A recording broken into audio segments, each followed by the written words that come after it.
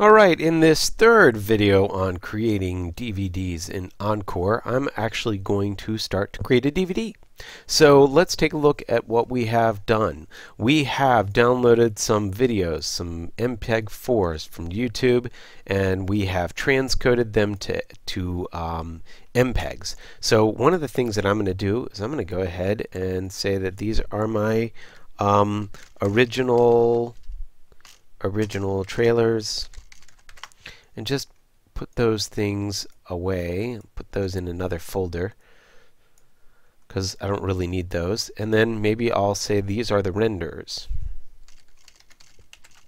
So I know that I need those. Oops, if I spelled renders right, that'd be nice. So I'm going to take those MPEG files and the XMP files and put them in that renders folder.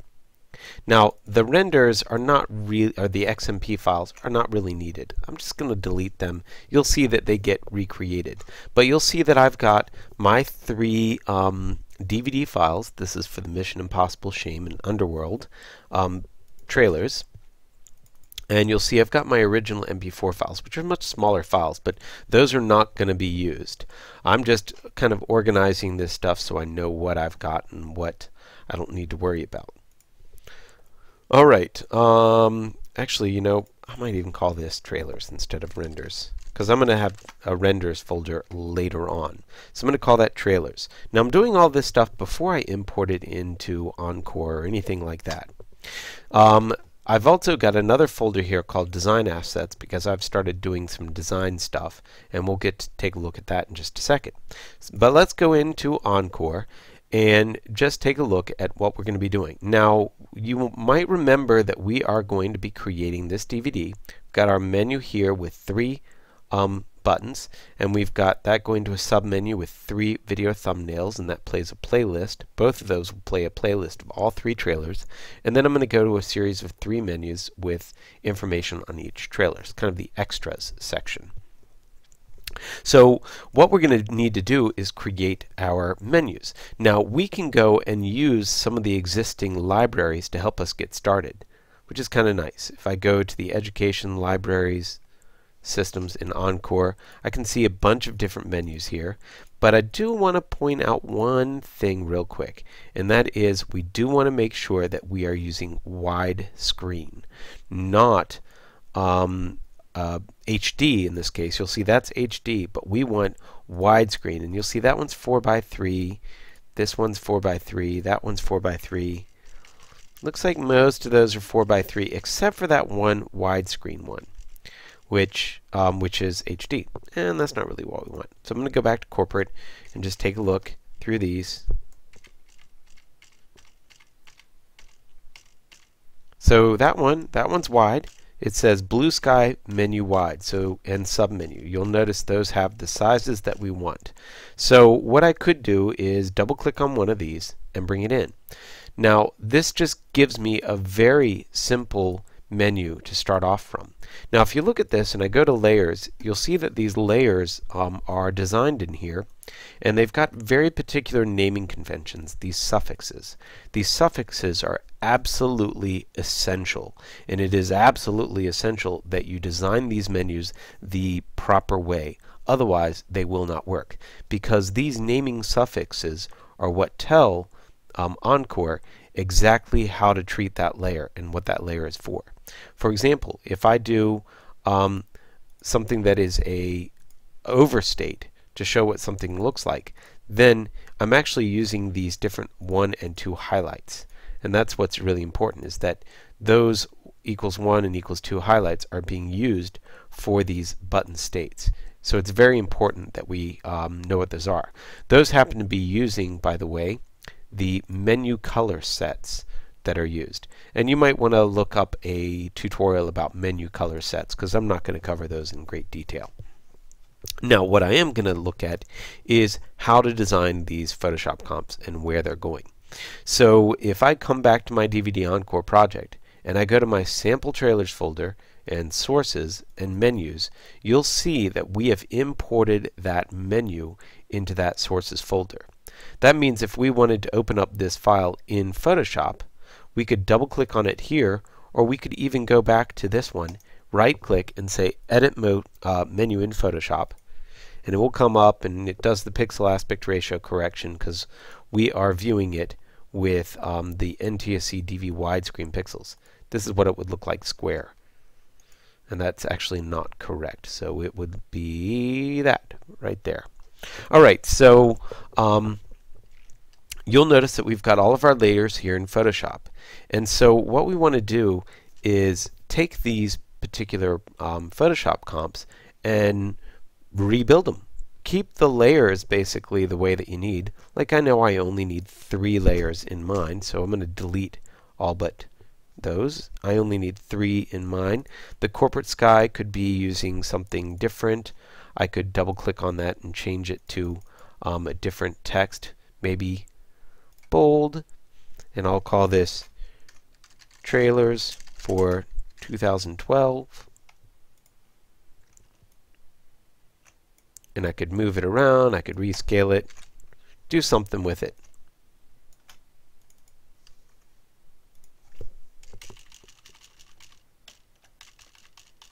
Alright, here's something.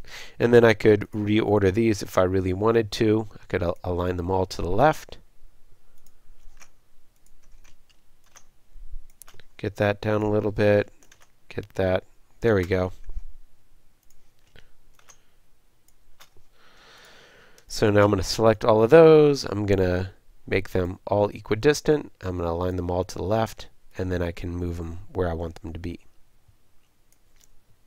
Now I know that resources is the bottom one, so I'm going to put it on the bottom because, whoops, that makes sense to me. And I know that that one is going to be further away because the first two are going to be conferences and planning. The conferences is actually going to be, what is it called? Play all. And then the planning, there we go. Planning will be underneath that. Planning is going to go to the trailers, and then the resources is going to go to the extras. So let's go ahead and rename this stuff. Extras.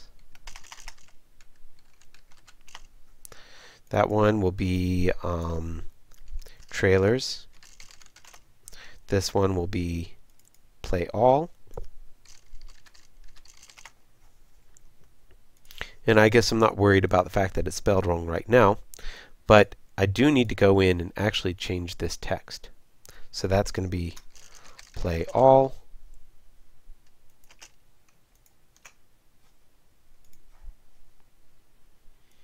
And you'll see I've got the different colors here.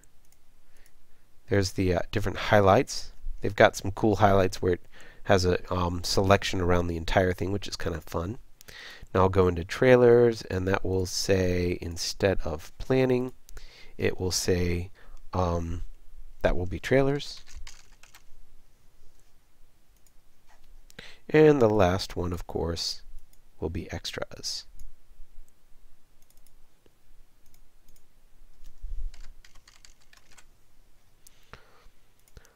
Now, you'll notice that we've got this background here, and that background is not super exciting.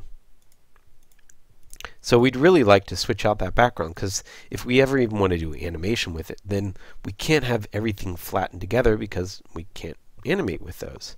So that's one of the reasons I don't think that those backgrounds are great. I'm going to actually delete that background for now. Well, maybe I'll leave it in there because it's always nice to use as a resource.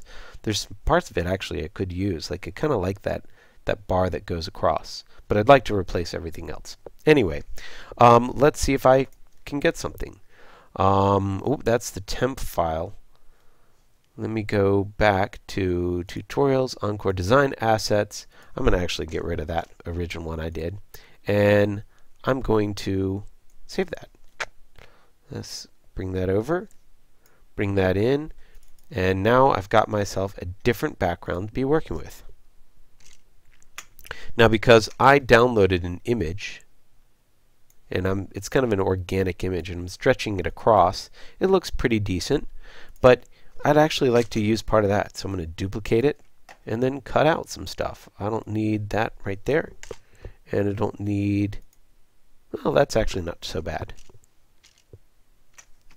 I'm not super accurate, but I'm going to just delete that little blue line that goes all the way across. There we go.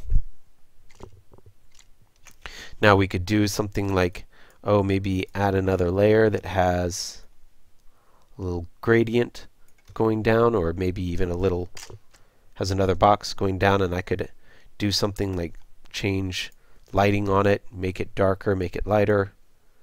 I like multiply, that usually does pretty well. Color burn's kind of fun, but I think linear burn's going to work really well, because there it's actually, you can see that effect. I'm going to put it below the background. You can see the effect, but it doesn't interfere too much with the overall design. So you can just see that you can replace your own layers, and you can do great things with this. And that's what I love about starting off with these menus. Now, if I save this menu and go back to Encore, it will actually import it for me, and it will have all the layers, the new layers there, because it's called round trip editing. It means if you open it in one Adobe application, edit it, and go back, then it will recognize those changes have been made.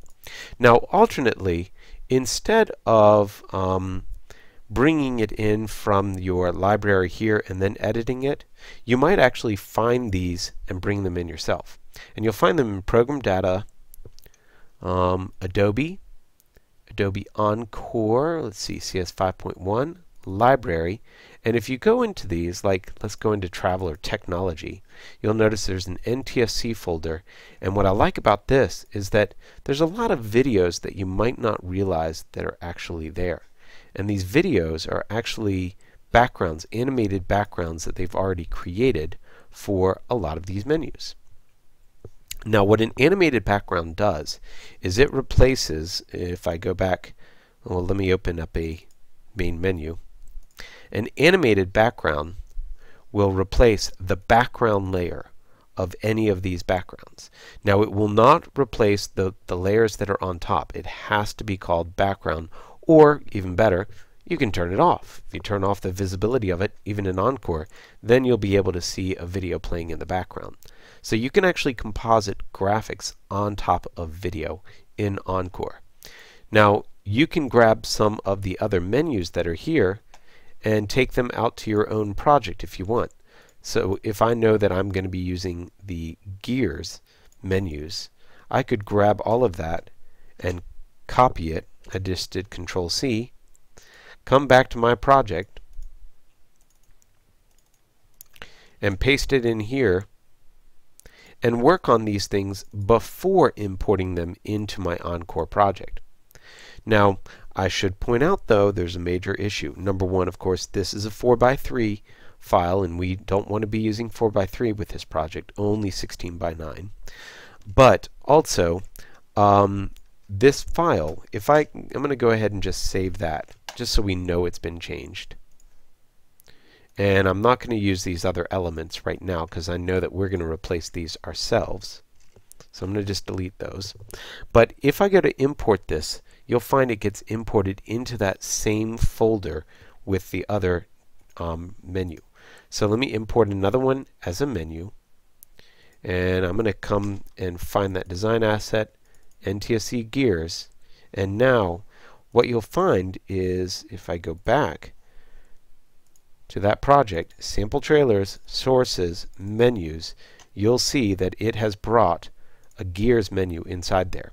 Now notice all these temp files it's making. This is just stuff that Encore does. You don't really have to worry too much about it. I think when you close your menu, or you close Encore, then some of those temp files will go away. But it means that if you make a change to that original file, Encore design assets, if I make a change in here and I add something, it's not necessarily going to reflect. I'm just adding something very quick. It's not going to necessarily reflect in Encore. In fact, you'll notice it didn't reflect at all. So it means that once you have imported something into your Encore project, you have to go back to Sources, Menus, and edit the menu there in order to have that then appear in Encore. So now I'll save it, close it, go back to Encore, and you'll see it's been changed, and then we can load that changed file. So you really only import it once, and then you go and use the other stuff. So it's very important that you organize things correctly first, so that when you import it right, or put it into your sources folder first and work from that folder for editing your Photoshop files. Now, I know we've been rambling on for a bit, but I want to point out there's a lot of other things that you need to learn about using these naming conventions. And if you look for the Using Photoshop to Create Menus help for Encore CS4 or CS5, you'll see some information on using these naming conventions for the suffixes. And it's very important that you use these, because this is how Encore knows what that particular layer is being used for. Now, in the next tutorial, we're going to look at actually using After Effects to create these Photoshop comps instead of using Photoshop itself, because there actually are some benefits that we'll take a look at. So that'll be the next tutorial. Let's go on to that.